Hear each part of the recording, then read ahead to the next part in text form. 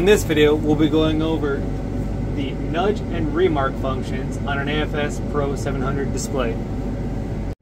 To begin, we'll go to our run screens and we'll go to our guidance tab. And what we want to do now is lock onto one of our swaths.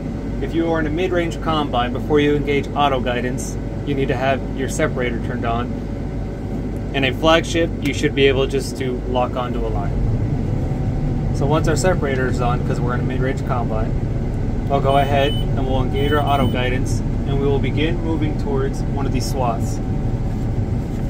Once that begins to happen, if we feel we are too far to the left or the right, we can select our nudge function and we can either move to the right or to the left, however many inches we desire.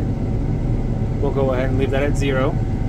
If you'd like to remark your lines, what you want to do is get to the position that you want to remark your lines at.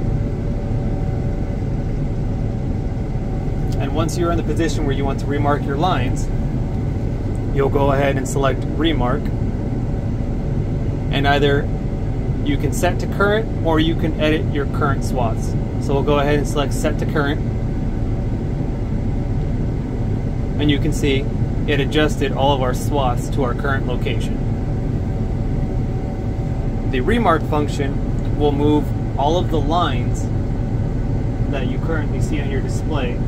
The nudge function will move you over to the left or the right depending on what you have set on the swath that you are currently following.